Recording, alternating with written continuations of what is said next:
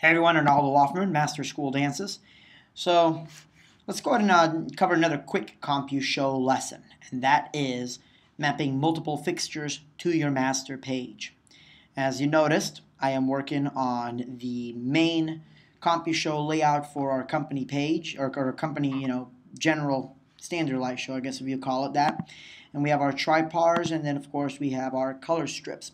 Let's say we have a show where we need the tripars and color strips to be able to have this color wheel match all of them. Of course, I can go to the tripars and I can move them, by hitting the color mixing all. I can also go to color strips and take the dimmer, bring it all. But let's say that I want to put both of them together, the tripars and the color strips on the master page. Well, let's do that real quick. First, let's go ahead and go to layers, and we're going to make a new layer. And we're just going to go ahead and just click OK. And let's see here. We're going to rename that layer. We're just going to call it, we'll just call it test layer. Okay, now basically the layers are the entire master page. You can have multiple layers. So you can have a layer of nothing but scenes from maybe a show that you're doing, or maybe you're gonna have different lights for a school dance versus a wedding. So this is the nicer way to organize. And then each layer is organized into zones. For example, see where it says other and then color mixing? Those are zones within a layer. And you can do this for any page you want whatsoever. It just allows tons of different options. But anyways, we're going to go ahead and go to the test layer. Now we're going to go to layer settings, and we're going to create a new zone. This zone is going to be called flood color mixing.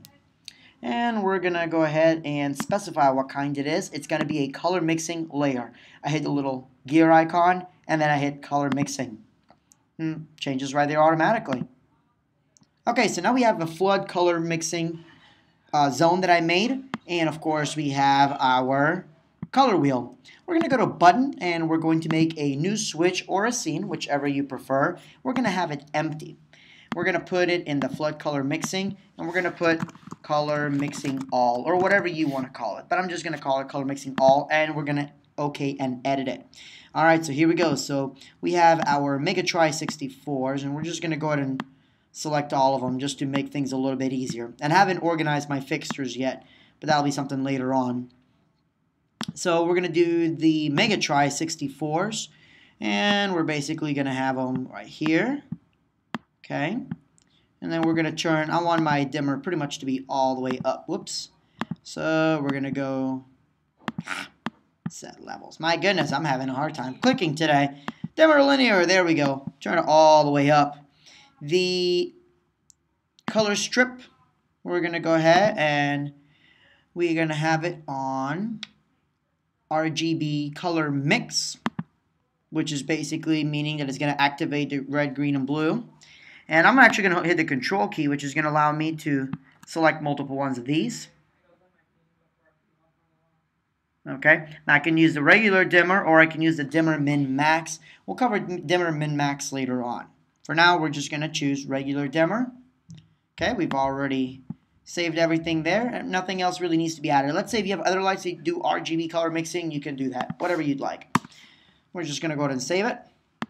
We're going to go move it up here. And now, as I move this, we're going to go to the fixtures. Let's move the fixtures over here so you can kind of see what's going on.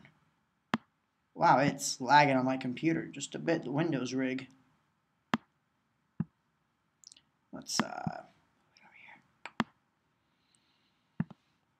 okay, so we have the master page. We have our mega bar or mega tripar profiles plus the color strip, and I only have one color strip even though we have a bunch of them just because they're all going to be in the same DMX address. So now the mega tripar profiles and the color strip will do the exact same thing. Now you can also make another one and maybe call it fixture color mixing. For example, when I did the event at a local nightclub called Boots and Buckles, they had a concert there. We tied all their generic Par 64s to their Martin Max 600. So as I moved this, all the lights moved in the same color. It was a very, very nifty thing to do. But that's pretty much it there. Now again, we talked about the layers and stuff. Let's say I make another new layer. All right, I'm just going to go ahead and click OK. And we're going to call this wedding.